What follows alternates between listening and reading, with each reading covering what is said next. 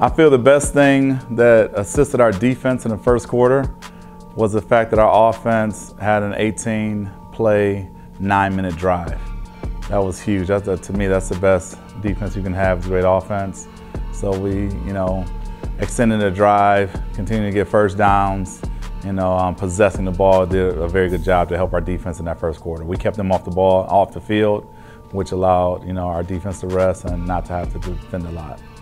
Homecoming means a ton. This is a time where our campus community comes out, our alums come out, family, friends. We have a Hall of Fame banquet on Friday night, the night before homecoming, so it's a big buzz around campus. So it's a really big thing for us. We take a lot of pride in establishing ourselves and, kind of protecting our house per se.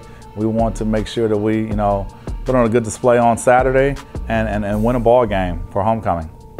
Yeah, Concordia University, Ann Arbor, great program. And yes, this will be our third ranked opponent. They come in ranked number 13 in the country, but they are a very, very good program, very well coached program, a team that plays extremely hard in all three phases. So it will definitely be a battle.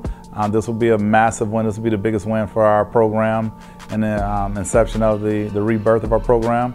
So we're looking to do everything in our power to make sure we get the W this weekend.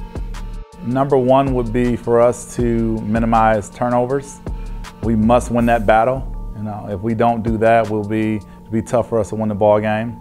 Number two, we want to, again, rush the ball run the ball better than they run the ball.